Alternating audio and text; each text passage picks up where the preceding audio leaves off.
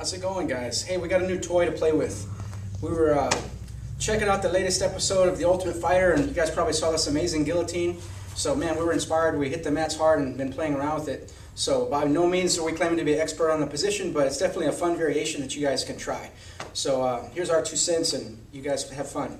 So, everybody knows the traditional guillotine, the grip goes like this. So, this new variation, the arm is flexed, so the elbow comes under the chin, almost like a V shape here, and here's the first hand pressure. And this second hand is basically not directly connected, but a little bit underneath, and the idea is you're just giving a little push here, so what happens is it causes the elbow to really close off. So in essence, you get more of a blood-style choke as opposed to a windpipe choke. And you can do it, you know, with some weight on you. You can get it from some different angles that maybe with the other squeeze, not so high percentage. So real quick, here we go this way. My hand's flexing like this around the neck, okay? Like this. And just like normal, we're keeping the body weight and everything over the top of the head. The elbow at this point should be directly under the chin, not shifted out to the side. A lot of times we get here with it. So the elbow is directly under the chin, the palm's this way, and just we're giving a lot of space here to see the hand position, but I just come in here and just start very gently pressing in. Just so little effort, as opposed to using all the big muscle groups in your back and everything. So that's a pretty cool way to squeeze it, and you can play around with it from the closed guard. Another interesting entry we were working with was from the half guard when you're on top. Normally we go to a lot of trouble to try to pass the legs and get superior position from here. This variation of the squeeze gives you an option to finish it right from the top position. So basically, he's on the bottom half guard. It's very common for him to try to, fight for the underhook and what have you. So in this position, what I'm going to do is start to hug the neck, just like so. I'm going to really dive my head forward over his body, so my hips are going to be right over the top of his shoulder. And now this frees my elbow up to really get deep. And now I just basically make that same position, and then just start to press right here. Bingo. Okay? He can hold my leg in half guard. He can try to buck me off. He can roll me over. Once you get that squeeze locked up, it's tremendous pressure on top of the head. One more time.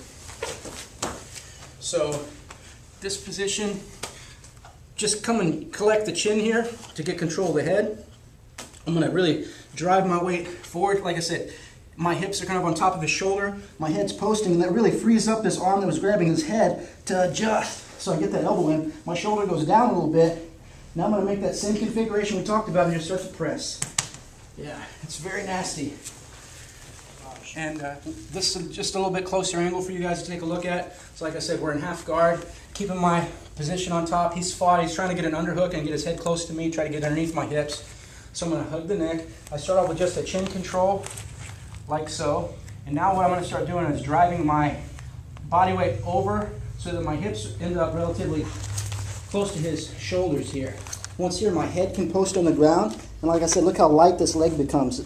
This arm becomes. Now it's free to adjust. So I start to roll my hip down, and as I do, my elbow shoots deep underneath the chin. Now at this point, I just want to start making that same hand configuration that we talked about before. Okay, maybe we can see it from a different angle here. So now my hand is here on the top of the head. Sorry, man, I'm trying not to squeeze you.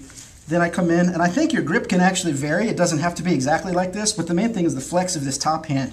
And then we just put our body weight down right here. You can lock him in this position with your legs, or he can even buck you over all the way over. Can you roll? He gets stuck here too, look. He still gets tapped, okay? So, sorry, Matt's taking a beating today with this position. So anyways, we're having fun with it. Hopefully you guys can try it out. Please share your thoughts on it and let us know if you can make some improvements. It's always good to see a new variation to an old technique. All of a sudden it becomes more fun.